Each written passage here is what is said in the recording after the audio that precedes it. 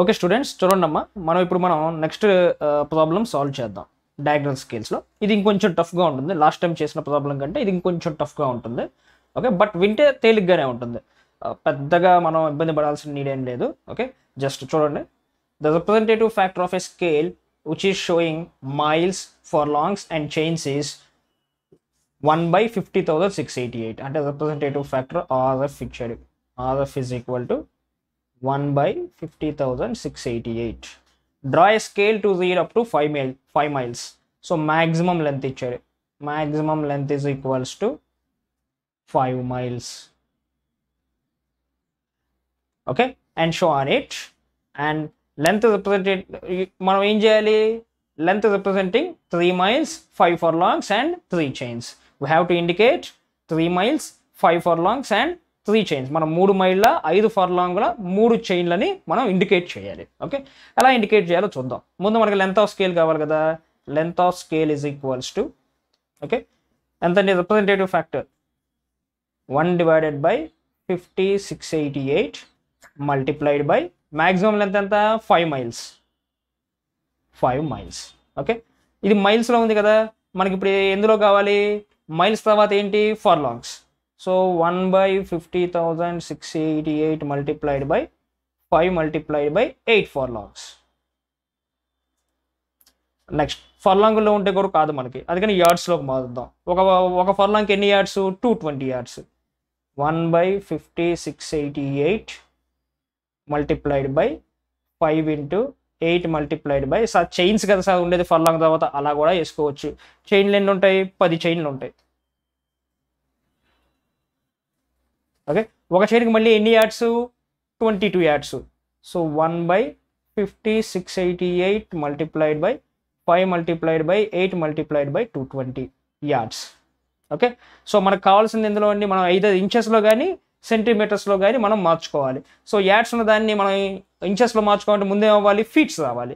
కాబట్టి again 1/50 multiplied by 5688 multiplied by 5 into 8 into 10 into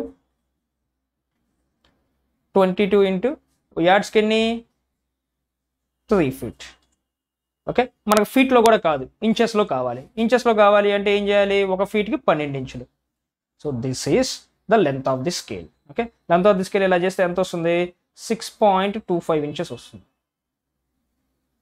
sir 6.25 inches అంటే నాకు తెలియదు, నాకు ఇది సెంటీమీటర్స్లో కావాలి అంటారా? Okay, no problem. 6.25 multiplied by 2.54 వేస్తే మనకి సెంటీమీటర్స్లో వస్తుంది. ఎంత వస్తుందంటే 15.875 సెంటీమీటర్స్ వస్తుంది.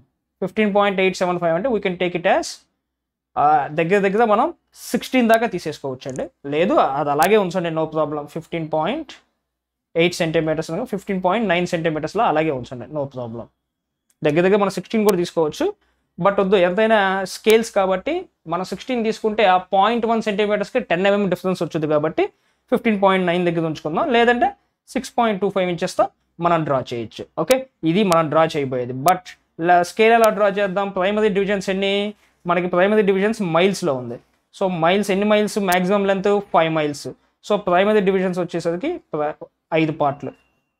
అలాగే సెకండరీ డివిజన్స్ వచ్చేసరికి ఎంతలో ఉన్నాయండి? మనకి ఫర్లాంగ్స్లో ఉంది. ఫర్లాంగ్స్లో ఉంది కాబట్టి ఏం చేయాలి? ఒక మైల్కి ఎన్ని ఫర్లాంగ్స్? 8 ఫర్లాంగులు. కాబట్టి secondary division 8 ఫర్లాంగ్స్, 8 parts. So ternary divisions yards ఎన్ని ఉంటాయి? సారీ, చైన్స్ ఎన్ని ఉంటాయి? 10 ఉంటాయి. So ternary is 10. Okay, so అర్థమైంది కదండి. మనం టెర్నరీ పార్ట్స్ ఎన్ని చేయాలి? 10 పార్ట్స్ చేయాలి. Secondary divisions 8 parts, primary divisions 5 parts. Okay, so దీన్ని బాగా గుర్తుపెట్టుకోండి. మనం ఇప్పుడు ప్రాబ్లం చేద్దాం. ఓకే, సో ఇప్పుడు మనం డ్రాయింగ్ షీట్లో డ్రా చేద్దాం. మనకి టోటల్ లెంత్ ఎంత అండి? 15.9 సెంటీమీటర్స్. ఓకే, సో 15.9 సెంటీమీటర్స్ కాబట్టి నేనేం చేస్తున్నానంటే, అంటే మనకి ఇంచెస్లో కూడా ఉంది కదా సార్, ఇంచెస్లో కూడా మనం తీసుకోవచ్చు కదా అనుకోవచ్చు. నో ప్రాబ్లం, మనం ఇంచెస్లో కూడా ఇంచెస్ స్కేల్ పెట్టి కూడా తీసుకోవచ్చు. బట్ నా ఇంచెస్ స్కేల్ వాళ్ళు కనిపించట్లేదు ఎక్కడ ఉందో. సో అందుకని చెప్పేసి నేను డ్రాఫ్టర్తో 15.9 సెంటీమీటర్స్ డ్రా చేస్తున్నాను. ఓకే, సో 15.9 సెంటీమీటర్స్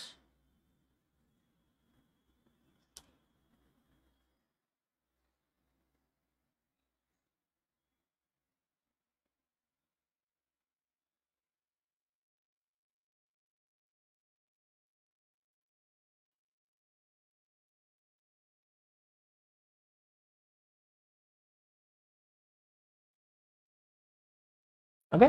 సో ఇప్పుడు క్లోజ్ చేయాలి కదా, క్లోజ్ చేయాలి అంటే మనకు టెర్నరీ డివిజన్స్ని బట్టి, టెర్నరీ డివిజన్స్ ఎన్ని పార్ట్స్ దాన్ని బట్టి మనం క్లోజ్ చేస్తాం.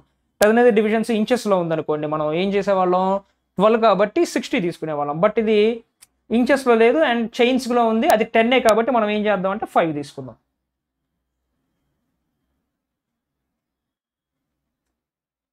ఫైవ్ సెంటీమీటర్స్ హైట్తో క్లోజ్ చేసేసాను.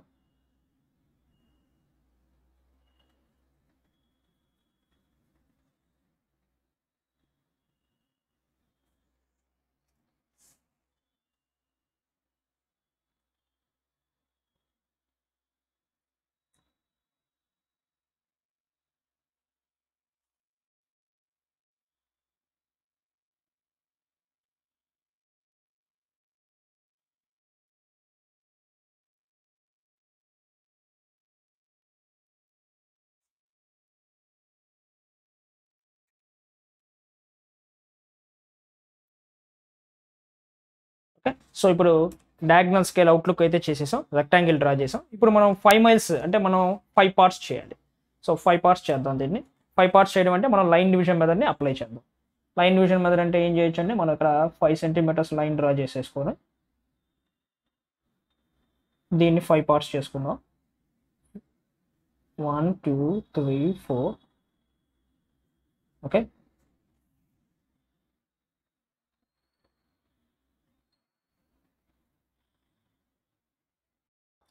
ఓకే. సో మనకి ఇక్కడ 5 పార్ట్స్ అయిపోయింది. సో నెక్స్ట్ ఏంటి, ఇది miles. 0th mile, first mile, second mile, third mile, fourth mile, this will be the 5th mile. Okay. దీన్ని మనం ఏం ఇండికేట్ చేయాల్సిన అవసరం లేదు, దీన్ని వదిలేసేద్దాం. సో ప్రైమరీ పార్ట్స్ 5 పార్ట్స్ కాబట్టి 5 పార్ట్స్ చేసేసా. నెక్స్ట్ ఏంటి, సెకండరీ పార్ట్స్. సెకండరీ పార్ట్స్ ఏంటి, ఫర్ లాంగ్స్.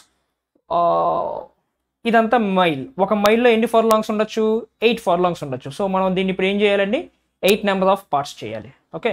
సో దీన్ని 8 నెంబర్ ఆఫ్ పార్ట్స్ చేయాలి. Go for line division method. Line division మెథడ్ని use చేసి పార్ట్స్ చేద్దాం.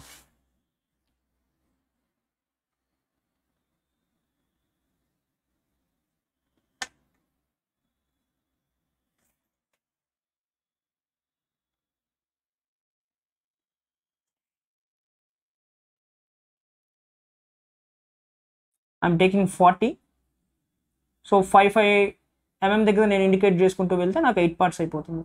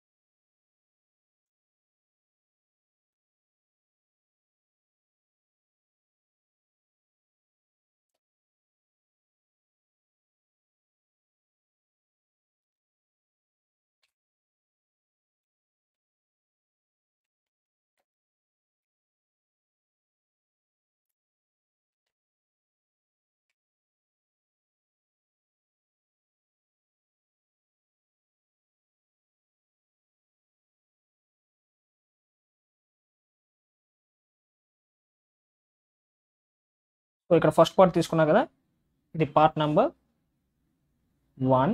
Okay.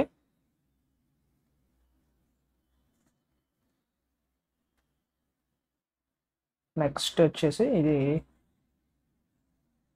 Part number 2, 3, 4,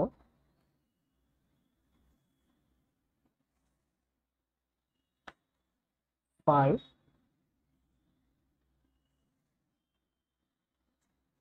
6, 7,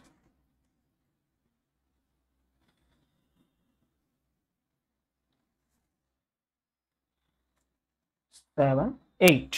okay, parts వచ్చేసాయి కదా. ఇప్పుడు మనం ఏం చేయాలంటే 1ని తీసుకెళ్ళి 0కి కలపాలి, ఈ 2ని తీసుకెళ్ళి 1కి కలపాలి, 3ని తీసుకెళ్ళి 2కి, 4ని తీసుకెళ్ళి 3కి, కింద ఉన్న వాటికి పై వాటికి ఆల్టర్నేటివ్గా కలపాలి.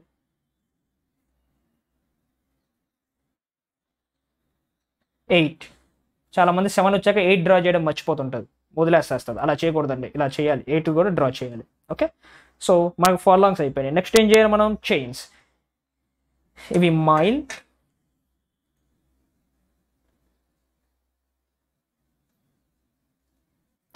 ఇవి ఫార్ లాంగ్స్,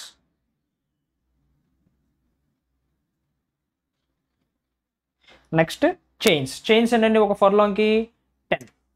సో 10 కాబట్టి ఇది ఆల్రెడీ మనం 5 సెంటీమీటర్స్ తీసుకున్నాం, దీన్ని డైరెక్ట్గా మనం పార్ట్స్ చేసేసేయచ్చు.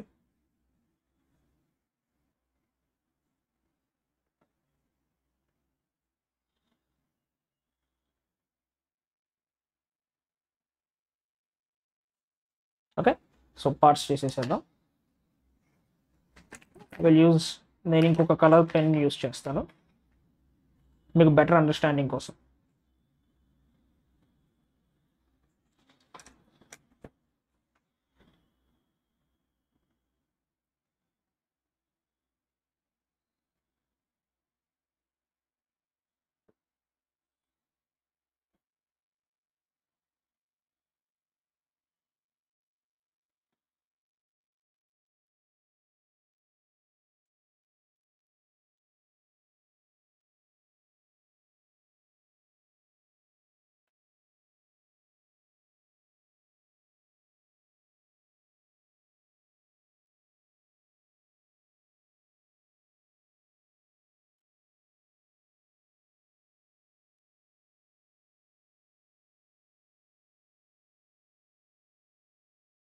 సో 10 అనేది పార్ట్స్ కూడా అయిపోయాయి.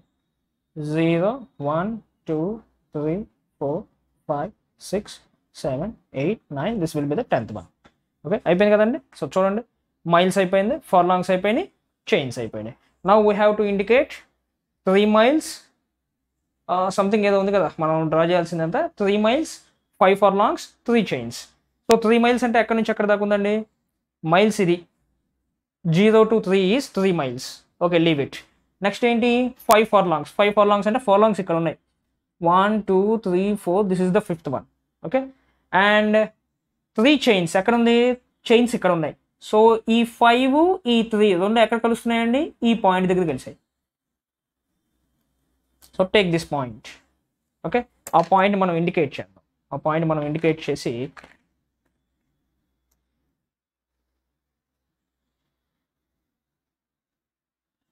ఓకే, నెక్స్ట్ ఎక్కడ? 3 దగ్గర.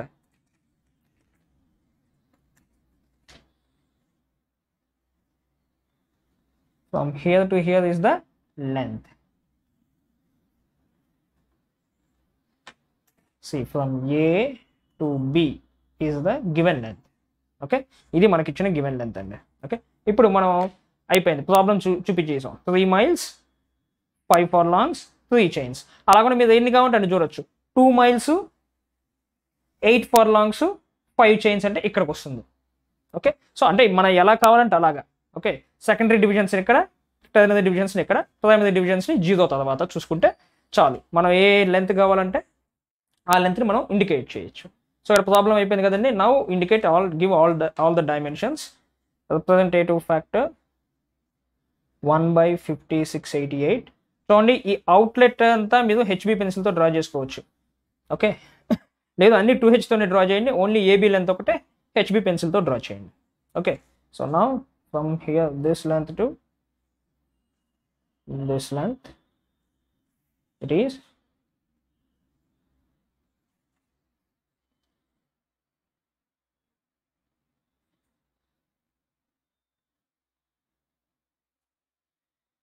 3 miles, 5 furlongs, 3 chains. That's it. అయిపోయింది. ఓకే, కంప్లీట్ అయిపోయింది. రిప్రజెంటేటివ్ ఫ్యాక్టర్, ఫర్లాంగ్స్, మైల్స్, ఇది చైన్స్.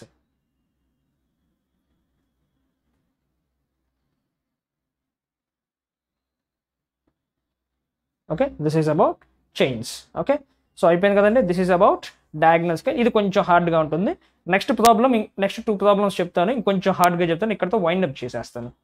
ఒకవేళ మీకు ఎప్పుడన్నా ఇవి కాకుండా మీకు ఏమన్నా నేను చెప్పిన మోడల్స్లో కాకుండా ఏదన్నా ఎక్స్ట్రాగా ఎప్పుడన్నా ఏదన్నా వస్తే మీకు అది అర్థం కాకపోతే కనుక నాకు కమెంట్ సెక్షన్లో మీరు కమెంట్ చేయండి, ఈ ప్రాబ్లం అని చెప్పేసి ప్రాబ్లం రాసేసేయండి. నాకు రాసేసేస్తే నేను అది చూసుకొని మీకు సాల్వ్ చేసి ఇంకో వీడియో చేసి నేను మీకు ఎక్స్ప్లెయిన్ చేసి చెప్తాను, అప్లోడ్ చేసేస్తాను యూట్యూబ్లో, మీకు అర్థమైపోతుంది. మనకు అప్పుడప్పుడు అసైన్మెంట్ ప్రాబ్లమ్స్ కూడా ఇస్తుంటారు, ఆ అసైన్మెంట్ ప్రాబ్లమ్స్ కూడా నేను చేసేసేస్తూ ఉంటాను మీకు. ఓకే.